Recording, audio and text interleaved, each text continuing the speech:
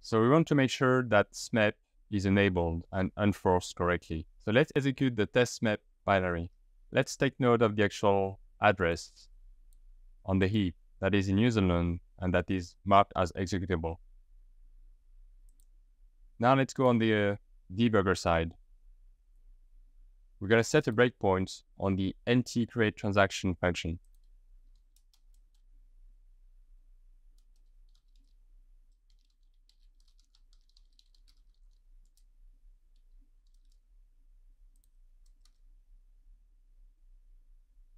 Now we go back to the actual binary execution, and we're going to hit a key to actually trigger the syscall. I've done it. As you can see, we don't see the cursor anymore because the VM is hanging. Also, we see the breakpoint hit.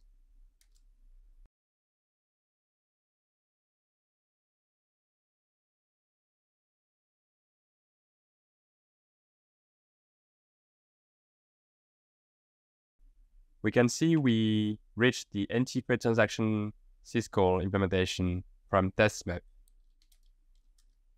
This is the actual memory in userland.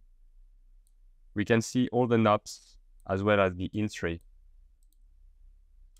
We can show it as assembly. Now let's look at the value of the CR4 register.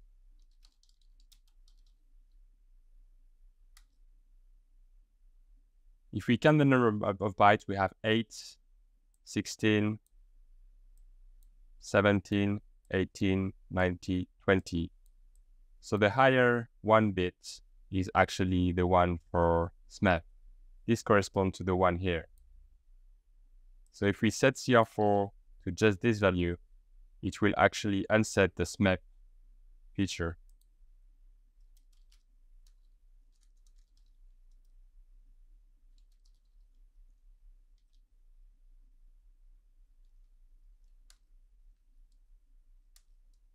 Now let's set the instruction pointer to the heap address.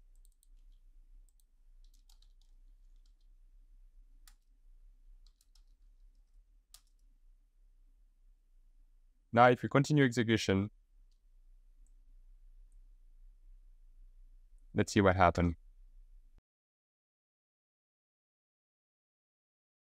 We can see we're executing our userland area from kernel mode.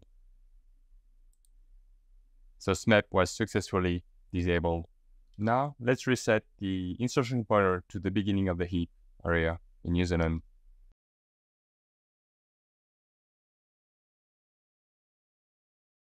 Also, let's restore CR4 to its original value.